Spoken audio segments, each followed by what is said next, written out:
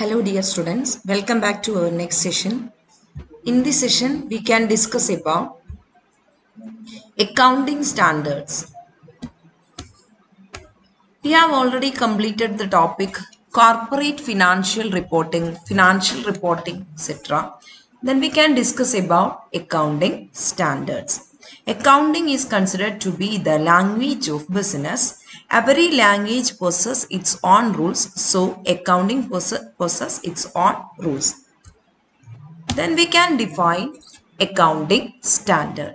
Accounting standards are written policy statements issued by expert accounting body or by government or other regulatory body covering the aspects of recognition, measurement, treatment, presentation and disclosure of accounting transactions in the financial statement. അപ്പോൾ accounting standards എന്ന് പറയുന്നത് some return policy statements ആണ് അല്ലേ, നമ്മൾ എഴുതി തയ്യാറാക്കിയിട്ടുള്ള policy statements ആണ്. ഇനി ഇതാരാണ് ഇഷ്യൂ ചെയ്യുന്നത്? Issued by expert accounting body. Expert accounting ബോഡിയാണ് ഇതിന് അക്കൗണ്ടിങ് സ്റ്റാൻഡേർഡ്, അങ്ങനെയുള്ള സ്റ്റാൻഡേർഡ് ബോർഡ്, അങ്ങനെയുള്ള ആളുകളാണ് എക്സ്പേർട്ട് അക്കൗണ്ടിങ് ബോഡിയാണ്, അല്ലെങ്കിൽ ഗവൺമെന്റ് ആണ്, or with the support of government ആണ്, or any other regulatory body. അപ്പോൾ ഏതോ ഒരു സ്റ്റാറ്റ്യൂട്ടറി ബോഡി അവിടെ ഉണ്ട് അല്ലെ, കവറിങ് ദ ആസ്പെക്ട്സ് ഓഫ്. ഇനി എന്തെല്ലാം ആസ്പെക്ട്സുകളാണ് ഈ അക്കൗണ്ടിങ് സ്റ്റാൻഡേർഡിൽ നമ്മൾ കവർ ചെയ്യുന്നത്? Aspects R recognition, measurement, treatment, presentation and disclosure of accounting transactions in the financial statement. ഇതിനകത്ത് വരുന്ന 4 ആസ്പെക്ട് എന്ന് പറയുന്നത് recognition means identifying the important activities taken place in the ഓർഗനൈസേഷനിൽ നടക്കുന്ന ഇമ്പോർട്ടൻറ്റ് ആക്ടിവിറ്റീസിനെ നമ്മൾ റെക്കഗ്നൈസ് ചെയ്യണം. സെക്കൻഡ് വൺ മെഷർമെന്റ് എന്ന് പറഞ്ഞു കഴിഞ്ഞാൽ നമുക്കതിനെ മെഷർ ചെയ്ത് നോക്കണം അല്ലെ. Measurement of these transactions and events, എന്തൊക്കെയാണ് ബിസിനസ്സിനകത്ത് നടക്കുന്ന കാര്യങ്ങളെന്ന് നമ്മൾ മെഷർ ചെയ്ത് നോക്കുകയാണ്, ചെക്ക് ചെയ്ത് നോക്കുകയാണ്. ദെൻ ട്രീറ്റ്മെന്റ് ആണ്. ട്രീറ്റ്മെന്റ് മീൻസ് നമ്മൾ അതിനെ എങ്ങനെ ട്രീറ്റ് ചെയ്യുന്നു, അക്കൗണ്ടിങ്ങിൽ എങ്ങനെ നമ്മൾ അതിനെ ട്രീറ്റ് ചെയ്യുന്നു. ദെൻ പ്രസന്റ് ചെയ്യുക, അതിനെ മീനിങ് ഫുൾ ആയിട്ട് നമ്മൾ അതിനെ പ്രസന്റ് ചെയ്യുക. അതുപോലെ തന്നെ ഡിസ്ക്ലോഷർ ചെയ്യുക എന്ന് പറഞ്ഞാൽ റിവീൽ ചെയ്യുക. This kind of accounting transaction നമ്മൾ ഡിസ്ക്ലോഷർ ചെയ്യുക അല്ലെങ്കിൽ റിവീൽ ചെയ്യുക ടു ദ യൂസേഴ്സിന്. ഇതാണ് ഈ അക്കൗണ്ടിങ് സ്റ്റാൻഡേർഡിന്റെ ഡെഫിനിഷനിൽ പറയുന്നത്. The next one, role or objectives of accounting standard. എന്താണ് ഇതിന്റെ role means advantages or importance. What are the importance of accounting standard? Accounting standard is used to communicate the result to external world. What kind of result we can communicate to the external world? What kind of result?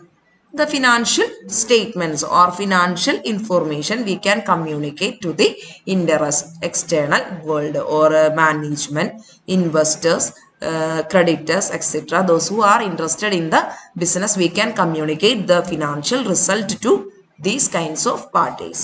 അപ്പോൾ ആരൊക്കെയാണോ ഇതിൽ interested ആയിട്ടുള്ള parties അവർക്ക് ഈ financial information communicate ചെയ്യുക. അതാണ് ഇതിന്റെ റോളിൽ വരുന്ന first one. Then it can be used for comparison purposes. V prepare the accounting statements in the same way അല്ലെ. ഇപ്പം എല്ലാ കമ്പനികളും ഒരേപോലെ തന്നെ സ്റ്റേറ്റ്മെന്റ്സ് പ്രിപ്പയർ ചെയ്യണമെങ്കിൽ we can compare it S easily അല്ലേ. നമുക്ക് വളരെ എളുപ്പത്തിൽ ഇത് കമ്പയർ ചെയ്യാൻ പറ്റും. Uniform procedure and practices adopt ചെയ്യുകയാണെങ്കിൽ നമുക്ക് എളുപ്പത്തിൽ ഇത് കമ്പാരിസൺ ചെയ്യാൻ പറ്റും. സെക്കൻഡ് റോളാണ് comparison. Then third one says about it ensures transparency, consistency, comparability, adequacy, reliability of financial reporting. If we use accounting standard, we can ensure transparency. Transparency means more transferability. ആർക്കും ഏത് രീതിയിലും ഒരു തുറന്ന അല്ലെ open system ആണ് നമ്മുടെ ഈ accounting standard. ആർക്ക് എവിടെ നിന്ന് വേണമെങ്കിലും എങ്ങനെ വേണമെങ്കിലും നമുക്ക് നോക്കാൻ പറ്റും. അത്രയും ഓപ്പൺ ആയിട്ടുള്ളൊരു സിസ്റ്റം ആണ് accounting standard. Then consistency means സ്ഥിരത. ഒരു സ്ഥിരതയുണ്ട്, അത് എപ്പോഴെപ്പോഴും ചേഞ്ച് ചെയ്തുകൊണ്ടിരിക്കില്ല. ദെൻ കമ്പാരബിലിറ്റി, നമുക്ക് കമ്പയർ ചെയ്യാൻ പറ്റും. ആഡിക്വസി, നമുക്ക് ആഡിക്വേറ്റ് ആയിട്ടുള്ള രീതിയിലാണ്. ആൻഡ് റിലയബിലിറ്റി, നമുക്ക് വിശ്വസിക്കാൻ പറ്റുന്നതാണ്. അങ്ങനെയുള്ള കുറെ ഒബ്ജക്റ്റീവ്സ് ആണ് അല്ലെങ്കിൽ റോളാണ് ഇതിലുള്ളത്. It makes transparency, consistency, comparability, adequacy and reliability of financial reporting. അപ്പോൾ ഫിനാൻഷ്യൽ റിപ്പോർട്ടിംഗ് ചെയ്യുമ്പോൾ ഇത്രയും ഫീച്ചേഴ്സ് നമ്മൾ ഹോൾഡ് ചെയ്യും. Okay, then what are the issues to be dealt in accounting policies, or what are the process involved in accounting standard? There are 4 processes are taken place in this state. First one, recognition. Second one, measurement. Third one, presentation and disclosure. What are they? Recognition, measurement, presentation and disclosure. Recognition means recognizing the events and transactions in the financial statements. What are the various activities involved in the financial statement are to be recognized or identified here. Recognition എന്ന് പറഞ്ഞു കഴിഞ്ഞാൽ അതിനകത്ത് financial സ്റ്റേറ്റ്മെന്റിലെ കാര്യങ്ങൾ, events, activities ഒക്കെ നമ്മൾ recognise ചെയ്യുക, identify ചെയ്യുക. Measurement എന്ന് പറഞ്ഞു കഴിഞ്ഞാൽ എന്തായിരിക്കും? മെഷർമെന്റ് എന്ന് പറഞ്ഞാൽ എന്താ? Measuring these transactions. നമുക്ക് മെഷർ ചെയ്യാൻ പറ്റുന്ന കാര്യങ്ങൾ മാത്രമാണ് financial statement. Only measurable things or quantitative things are to be taken in to accounting statement. So measure ചെയ്ത് നോക്കണം എന്നുള്ളതാണ് next one. Third one, presentation. What do you mean by presentation? Presentation means reporting or presenting the information in a meaningful way. എല്ലാവർക്കും മനസ്സിലാകുന്ന രീതിയിൽ അതിനെ നമുക്ക് present ചെയ്യണം. And disclosure. Disclosure says about communicating the result to interested parties. These are the accounting issues. Then we can discuss about objectives of accounting standard. For what purpose we use accounting standard? We have already stated the role of accounting standard. ഒരുവിധം same തന്നെയാണ് ഒബ്ജക്റ്റീവ്സും പറയുന്നത്.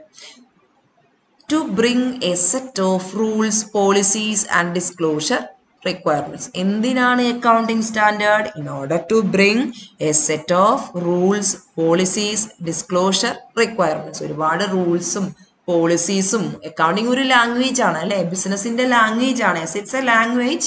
It should possess some qualities like it should consist some rules, policies and disclosure statement. ഇതൊരു accounting standard ആണ്. അതുകൊണ്ട് ഒരു കൂട്ടം rules, policies ഒക്കെ establish ചെയ്യാൻ വേണ്ടിയിട്ട് to make financial statement more meaning ഈ നേരത്തെ പറഞ്ഞ കാര്യങ്ങൾ തന്നെയാണ്, വീണ്ടും പറയാണ്. ഫിനാൻഷ്യൽ സ്റ്റേറ്റ്മെന്റിനെ മീനിങ് ഫുൾ ആക്കാൻ വേണ്ടിയിട്ട് to harmonise diverse accounting policies. ഇപ്പൊ പലരും പല പോളിസികളാണ് അഡോപ്റ്റ് ചെയ്യണത് വെച്ചാൽ നമുക്ക് കമ്പയർ ചെയ്യാൻ പറ്റില്ല. അപ്പൊ പലതരത്തിലുള്ള അക്കൗണ്ടിങ് പോളിസിനെ ഹാർമോണൈസ് ചെയ്യുക എന്ന് പറഞ്ഞാൽ ഒരുമിച്ച് കൂട്ടുക, ഒന്നിപ്പിച്ചാൽ മാത്രമാണ് നമുക്ക് കമ്പാരിസൺ ഒക്കെ നടക്കുള്ളൂ. Or to harmonize diverse accounting policies. Then to ensure comparability, we have already stated that comparability. If we use uniform procedures and practices, we can compare different financial statements of different companies. So it ensures comparability. The next one, to remove variations in accounting policies. If there is any variation or a deviation in the accounting policies, we can remove by using accounting standards. Accounting standards are the uniform procedures and practices of accounting ആണ്. So നമുക്ക് എന്തെങ്കിലും variations അല്ലെങ്കിൽ deviations ഒക്കെ ഉണ്ടെങ്കിൽ നമുക്കത് remove ചെയ്യാനായിട്ട് സാധിക്കും. To facilitate inter-firm and intra-firm comparison.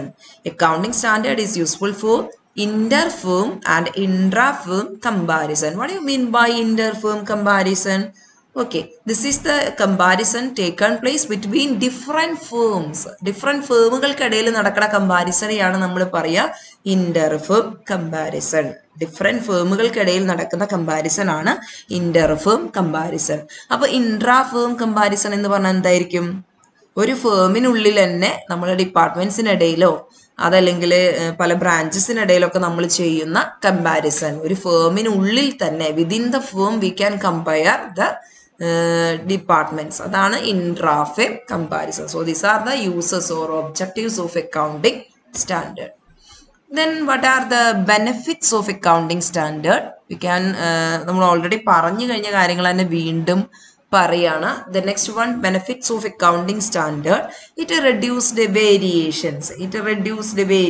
ഇപ്പൊ നമ്മൾ അക്കൗണ്ടിങ് സ്റ്റാൻഡേർഡ് ഉപയോഗിക്കുമ്പോൾ എല്ലാവരും uniform policies and practice of accounting അല്ലേ അഡോപ്റ്റ് ചെയ്യണേ. അങ്ങനെ വരുമ്പോൾ പല കമ്പനികൾ അല്ലെങ്കിൽ പല ഓർഗനൈസേഷൻസ് പല മെത്തേഡുകൾ യൂസ് ചെയ്യുന്നത് നമുക്ക് ഒഴിവാക്കാം.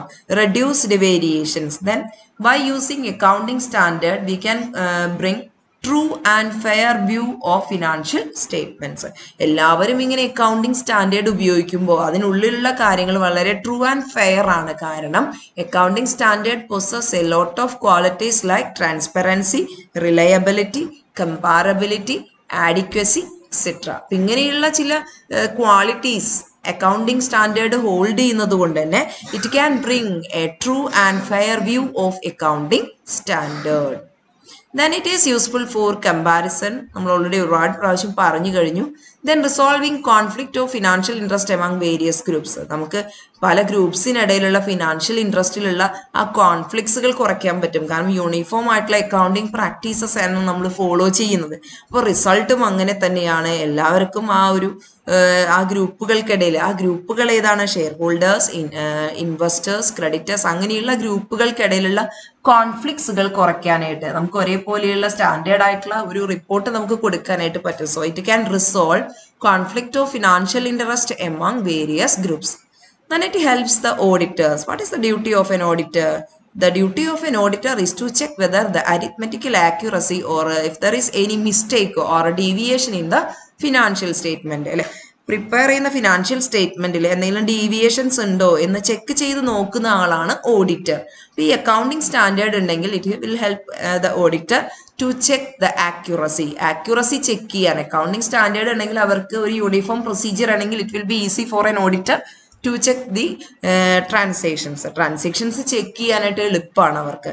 Then understanding. Every user can easily understand the financial statement by understanding the accounting standard. അപ്പോൾ യൂസർക്കും ഒരു അവയർനെസ് ഉണ്ട്. അക്കൗണ്ടിങ് സ്റ്റാൻഡേർഡിനെ കുറിച്ചൊരു അവയർനെസ് ഉണ്ടെങ്കിൽ നമുക്ക് വളരെ എളുപ്പത്തിൽ അത് പ്രിപ്പയർ ചെയ്യാനായിട്ട് പറ്റും. Then guidance to accountant. For preparing the financial statement, it is a guidance for the accountant. ഒരു അക്കൗണ്ടന്റിന് ഒരു അക്കൗണ്ടിങ് സ്റ്റേറ്റ്മെന്റ് പ്രിപ്പയർ ചെയ്യാനായിട്ട് അക്കൗണ്ടിങ് സ്റ്റാൻഡേർഡ് നമുക്ക് റെഫർ ചെയ്ത് കഴിഞ്ഞാൽ നമുക്ക് ഒരു ഗൈഡൻസ് തന്നെയാണ് ഒരു അക്കൗണ്ടന്റിനെ സംബന്ധിച്ചിടത്തോളം accounting standard. Then we can discuss about the limitations of accounting standards. നമുക്കറിയാം ഏതൊരു കാര്യത്തിനും മെറിറ്റ്സ് ഉണ്ട് എങ്കിൽ അതിന് അപ്പോൾ തന്നെ ഒരു ലിമിറ്റേഷൻ ഉണ്ടായിരിക്കും. So we can discuss about the limitations of accounting standard. First one, alternative solution.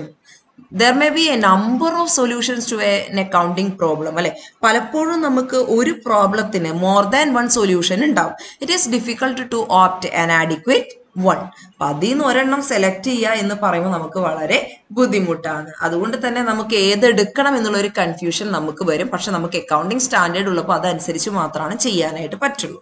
അപ്പോൾ it is one of the important limitations of accounting standard. Every problem has so many solutions. If there is more than one solution, it is difficult. The choice between different alternative accounting treatment may become difficult. So alternative solution is one of the important limitation of accounting standard. The next one, rigid. Accounting standard is rigid or consistent. We have already discussed that accounting standard doesn't change from year to year. അല്ലേ, നമ്മൾ already പറഞ്ഞു കഴിഞ്ഞിട്ട് rigid ആണ്, consistent ആണ്. അത് എപ്പോഴും ഇങ്ങനെ change ചെയ്തുകൊണ്ടിരിക്കില്ല. പക്ഷെ നമുക്ക് മാറ്റങ്ങൾക്കനുസരിച്ച് മാറണം. ഇത് വളരെ ഫ്ലെക്സിബിലിറ്റി കുറവാണ് അക്കൗണ്ടിങ് സ്റ്റാൻഡേർഡിന്. എന്തെങ്കിലും മാറ്റങ്ങളൊക്കെ വന്നാൽ അതനുസരിച്ചിട്ട് നമുക്ക് മാറ്റാനായിട്ട് പറ്റില്ല. Rigidity is one of the important limitation of accounting standard. Then it cannot override the statute. Every country has its own statute. അല്ലെ, ഓരോ രാജ്യത്തിനും ഓരോ സ്റ്റാറ്റ്യൂട്ട് ഉണ്ട്, റൂൾസ് ഉണ്ട്, നിയമങ്ങളുണ്ട്. ഈ അക്കൗണ്ടിങ് സ്റ്റാൻഡേർഡിന് അത് മറികടക്കാൻ പറ്റുമോ? ഇല്ല. നമ്മൾ പറഞ്ഞു അക്കൗണ്ടിങ് സ്റ്റാൻഡേർഡ് യൂണിഫോം ആണ് ഓൾ ഓവർ ദ വേൾഡ്. അല്ലെ, പക്ഷേ it cannot override the statute. ഓരോ കൺട്രിയുടെ ലോ, സ്റ്റാറ്റ്യൂട്ട്, അതിനെ മറികടക്കാൻ ഇതിന് സാധിക്കുന്നില്ല. Then difference in accounting standard. Difference in accounting standard may be different according to the traditions of countries. ഓരോ രാജ്യത്തിൻ്റെയും tradition, അതുപോലെ തന്നെ ലീഗൽ സിസ്റ്റം, അതിനെ ബേസ് ചെയ്ത് അക്കൗണ്ടിങ് സ്റ്റാൻഡേർഡിൽ മാറ്റങ്ങൾ ഉണ്ടാകും. നമ്മൾ മാറ്റങ്ങൾ ഉണ്ടാവില്ല എന്നാണ് പറഞ്ഞത്, യൂണിഫോം ആണെന്ന് പറഞ്ഞു. പക്ഷേ differences in accounting standard may arise due to the legal system and traditions of different countries. The last one, additional necessary work. If a small concern, it is difficult for a small concern to adopt this kind of accounting standard because it may require some additional unnecessary work. It creates a lot of expenses to the firm. ഇപ്പോൾ ഒരു ചെറിയ firm ഒക്കെ ആണെങ്കിൽ it is difficult to adopt accounting standard.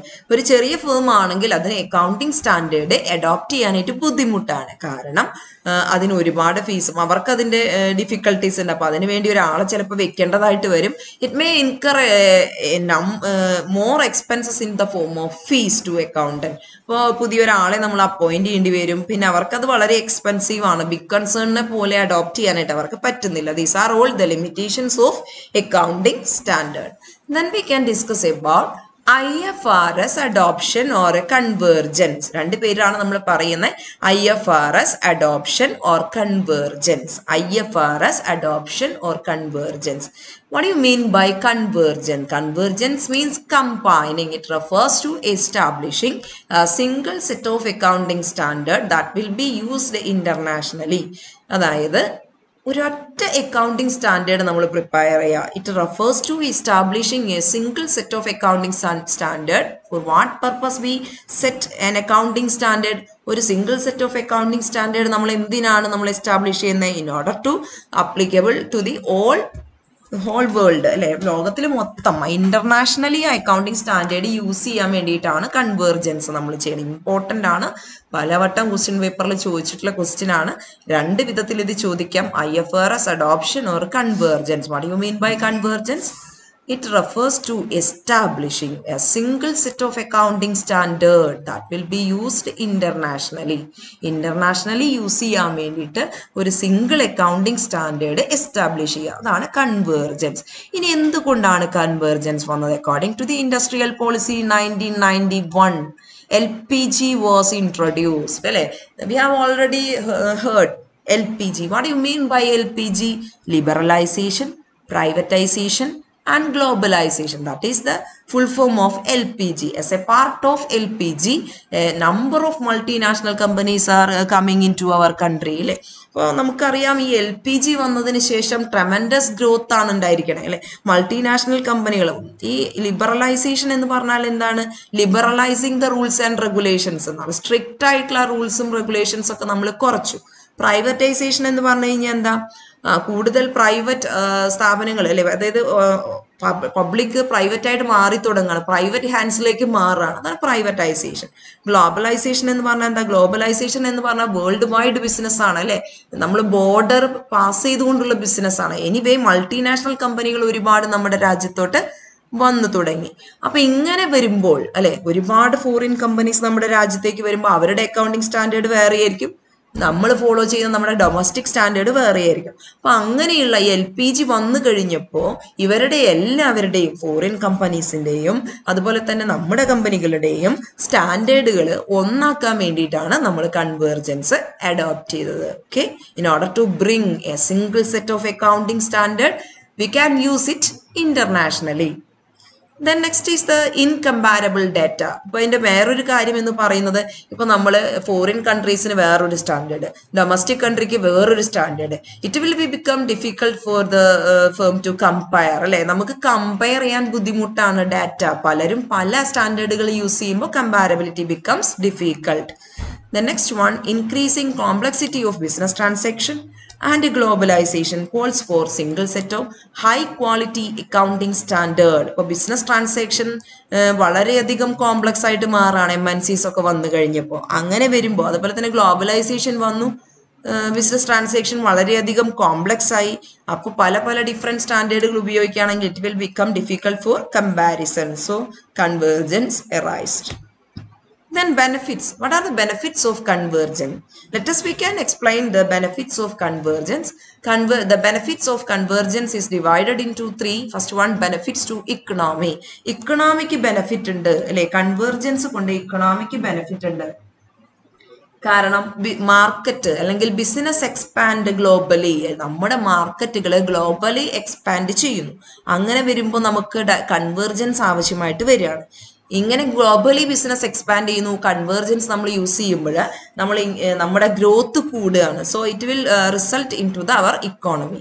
The next one, benefit to investors. Investors can easily understand the foreign companies and domestic companies. അല്ലെ, ഇപ്പോൾ foreign കമ്പനിയിൽ invest ചെയ്യണമെങ്കിലും domestic കമ്പനിയിൽ ഇൻവെസ്റ്റ് ചെയ്യണമെങ്കിലും ഒരേപോലെയാണ്. നമുക്ക് അവരെയും അനലൈസ് ചെയ്യാൻ എളുപ്പമാണ്, ഡൊമസ്റ്റിക് കമ്പനികളെയും. കാരണം എല്ലാവരും പ്രാക്ടീസ് ചെയ്യുന്നത് ഒരേ പോളിസീസ് ആണ്.